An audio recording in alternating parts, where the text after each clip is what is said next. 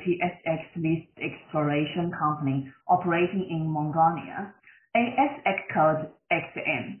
This year, Xanadu signed a strategic partnership with one of the largest Chinese mining companies, focuses on copper and gold, Zijin Mining.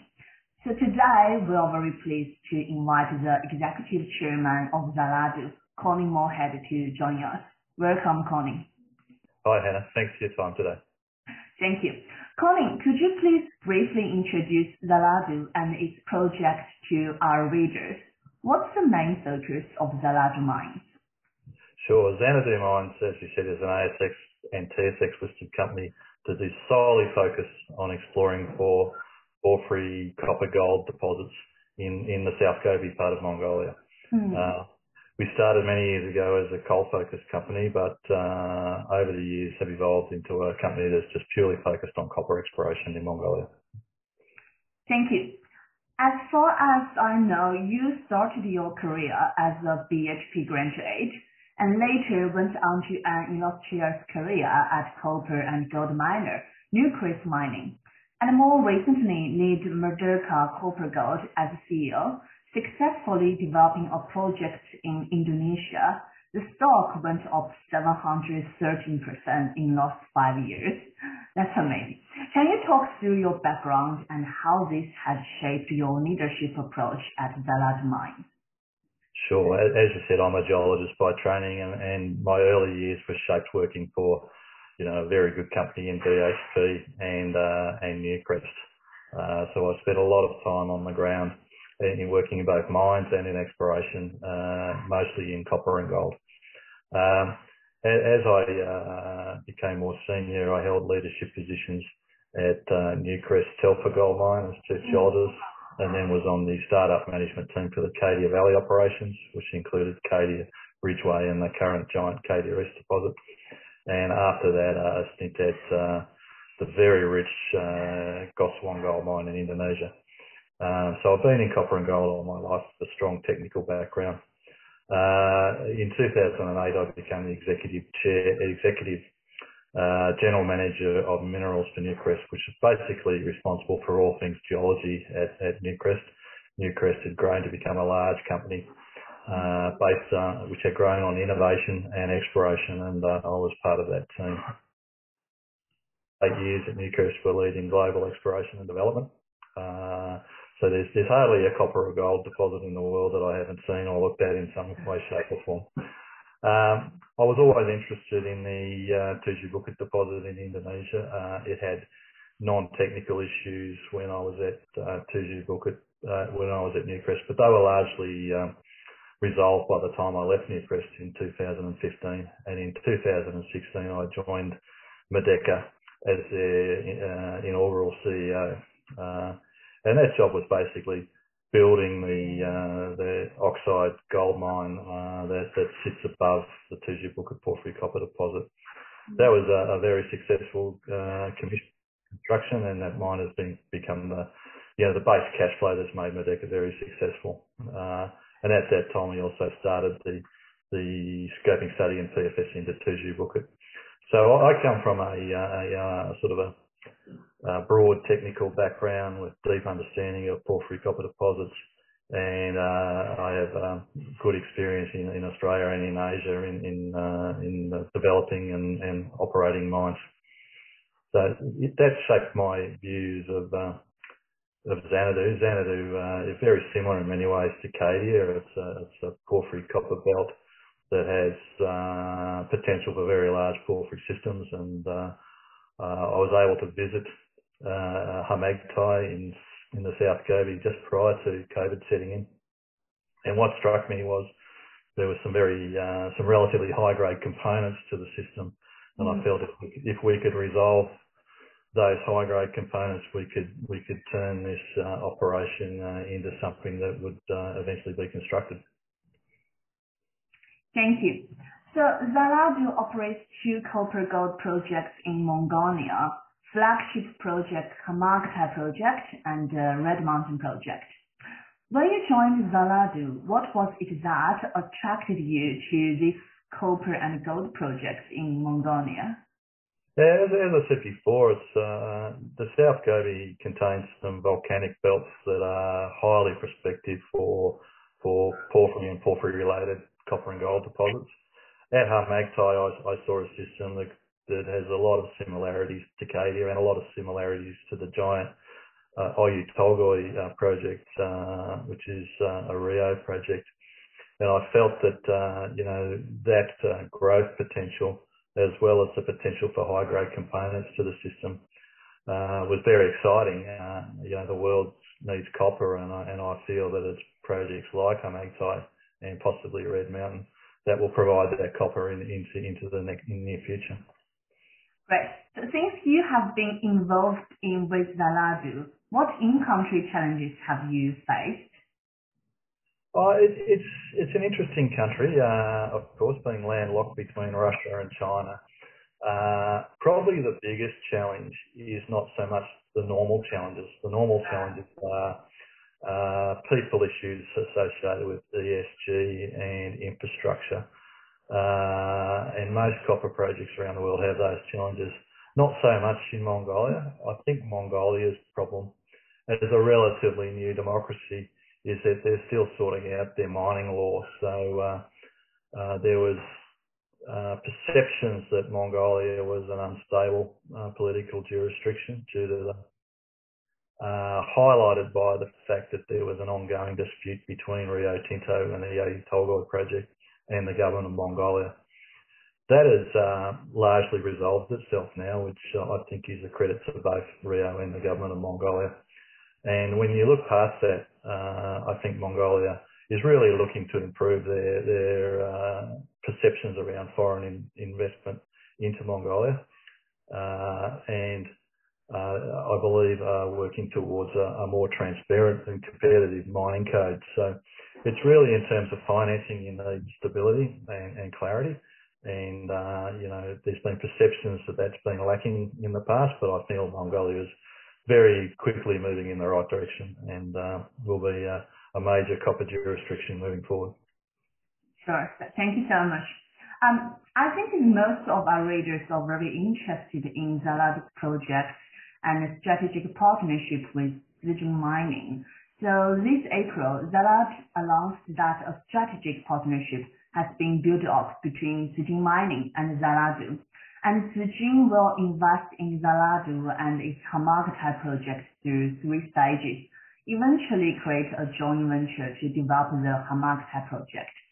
Can you please give more details about the partnership and how does this partnership benefit Xanadu's project development? Of course, yes. One of the largest challenges for a small company like Xanadu when it gets hold of a big project like Harmagtai, it's like having the tiger by the tail, So how do you finance and construct a large project? Xanadu brings serious technical and exploration expertise.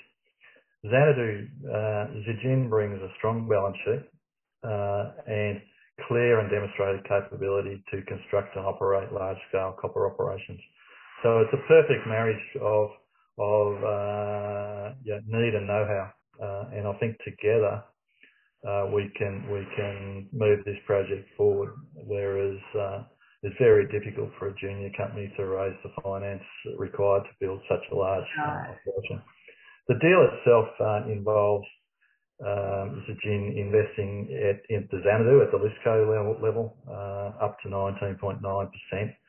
At an agreed share price, which gives them, a significant stake in the company. They will be the company's largest shareholder.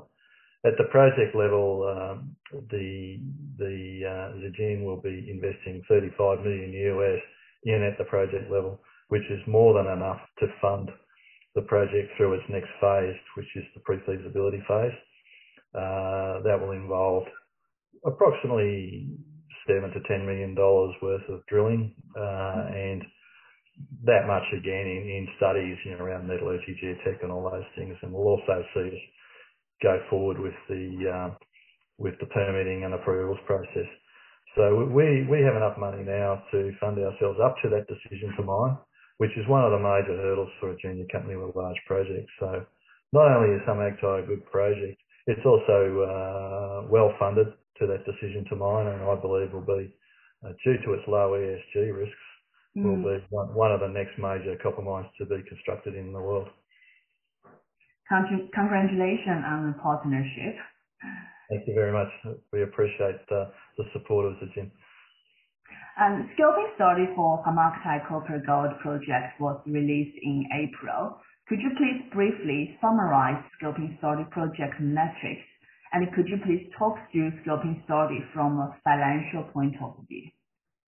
Sure. So by definition, a scoping study is what you could do with a project, and a pre-feasibility study is what you should do, and then a feasibility study is what you will do.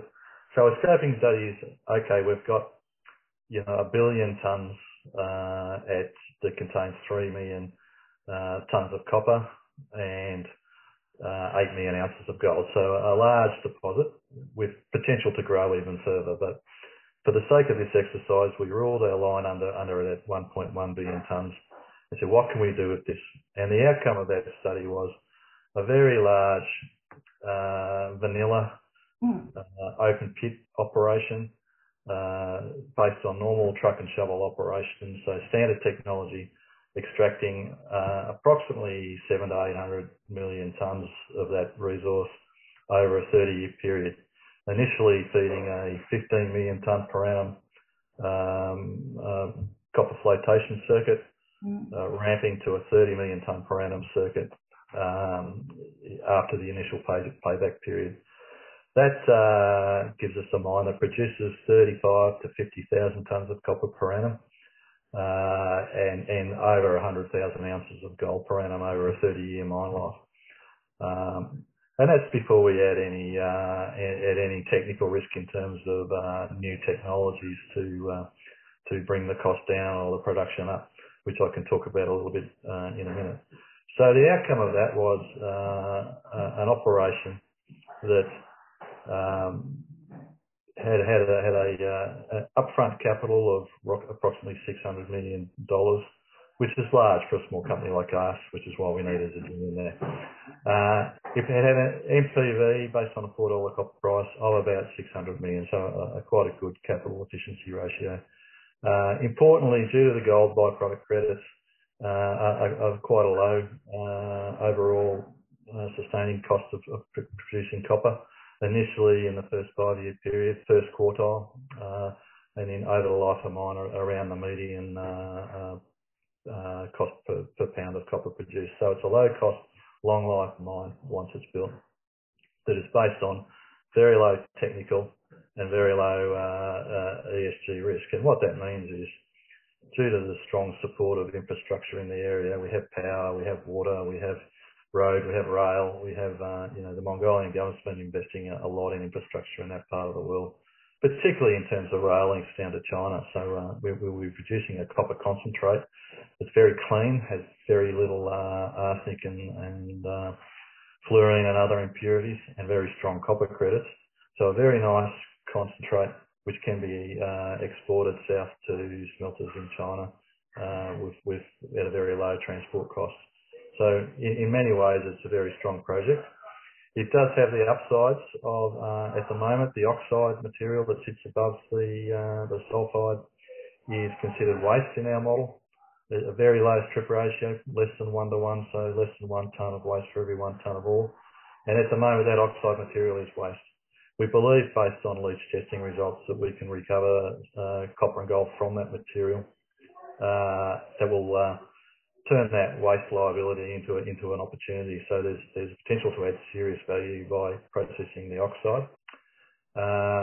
We are also able to look at in-pit crush and convey technologies to get the haulage costs down, and also coarse particle flotation and ore sorting to improve the grade to the mill. So all of those opportunities are yet to be built into that scenario. So it's already an attractive project. We believe we can make it more attractive. And of course, there's exploration upside. We still believe that there's potential at depth for higher grade mineralisation, which could be a future underground mine. So we see it as a very exciting project at this point in time. It's interesting that you mentioned that the Hamakta project has enough support from the surrounding environment. And there are media comments that the overall grant of the mine resource in the Hamakta project is not very high, and the development environment and conditions are challenging. Can you please share your thoughts on those comments? Sure. In terms of grade, people look at grade, but grade isn't the only driver of margin. And what you really need in a mining operation is margin per tonne. So this project works on scale and on byproduct credits. So on a pure copper basis, we're reasonably low grade, but we compare very well to the grades being treated at some of the big mines such as Cadia East and Oyu Tolgoi at the moment. But what drives this thing is the amount of gold that comes with the copper. So if you have the scale, the economies of scale and the byproduct credits, you can actually generate a very good margin per tonne. So it's a bit of a falsehood looking at just grade. I was involved in the Cadia project, which started up in the late 90s, and everybody said that was too low grade to work. And it worked on the same basis, scale and byproduct credits, and was one of the most successful mines of the early 2000s. The other thing that made Cadia great was the NOT great was subsequent discoveries of high grade material. In the case of Cadia in Ridgeway, in the case of OT, if you go south. So, there's real potential here. So I think looking at just grade is not a sensible way to evaluate projects. You need to look at margin per tonne and return on investment. The beauty of Hamakta, you say it's a challenging environment, but I'm a bloke that's spent his career building mines in the mountains of Papua New Guinea and Indonesia. Give me a flat, sparsely populated, seismically stable part of the world anywhere, and I'd rather build a mine there. So from an ESG risk point of view, the biggest problem facing new mine developments is how do you manage your waste and your tailings, in a mountainous terrain with active seismicity. Well, we don't have any of those problems. We'll be building a common vanilla tailing storage facility, common vanilla waste dumps, and I think that is very attractive in a world that is increasingly focused on those sorts of risks, as they should be.